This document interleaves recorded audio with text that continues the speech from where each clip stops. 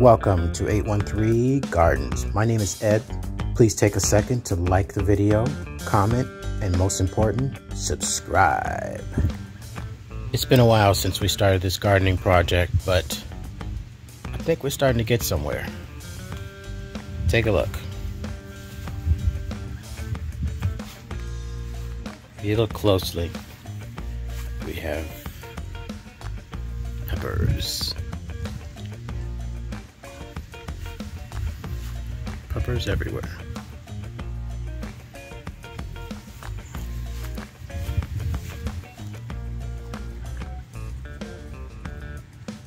See that right there?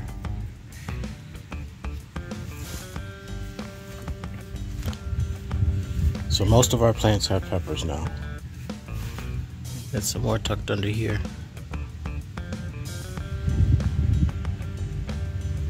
So this table right here, most of what you're seeing is, those are habanero plants. And this one right here is a red bell pepper plant. It's got some maturing to do, but it's coming along. It's coming a long way. This one right here, this bushy wild child, is cream sugar rush. I'll do a video with that too when those come out. Right now it's just got a bunch of buds, but no peppers. These are our basil plants. They're struggling some, but they've been good to us, and they seem to keep coming back over and over again, so I'm sure they'll come back. And there's more peppers here. This table's got a mix of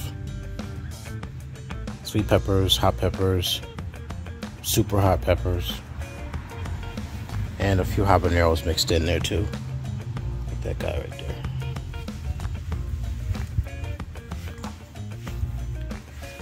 And chili peppers too. These guys are small, but this plant produces a ton of these things. It just keeps producing these small, bright red chili peppers. And this guy right here is a Scotch Bonnet.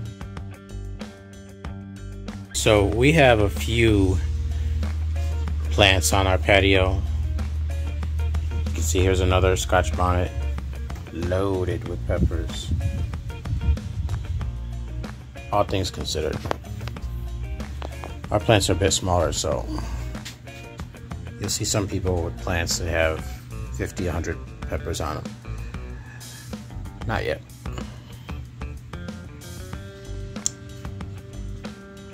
And this is another habanero. Hasn't bloomed yet. Another habanero. Take a look at that guy. Bright yellow. There's a couple more over there. And we got a few more in here. This guy right there. And as we go out the patio, got a few plants here. These are just extras. Decided to put them in the ground and see what happens. They got a lot of nutrients, so I'm sure they're gonna probably produce pretty good. Continuing on the side of the house, more pepper plants. Same mix, some Scotch Bonnets, some habanero, a few different other types of peppers.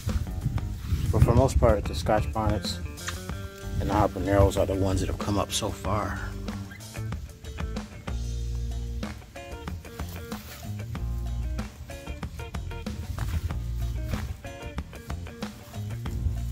As you get down further, these are the struggling plants. Spend a lot of time every day trying to nurse these and make them better. And they'll get there. It's gonna take a little time. And on the other side, we have just a few more plants. So these in particular were small plants that we've been nursing for a while. So I decided to put two pepper plants in one pot and see what happens. So these are being fertilized on a regular basis and cared for. And some of them have peppers in them. They're small, but they're still peppers. And we put these on this side of the house because we just ran out of space. I think at last count, we had 67 pepper plants. So, next month is going to be fun. It's going to produce a lot of food. And we're looking forward to it. So, that's the tour of our pepper garden. Probably post some more videos as we get more peppers and we get more color in the peppers. Thanks for watching. Peace out.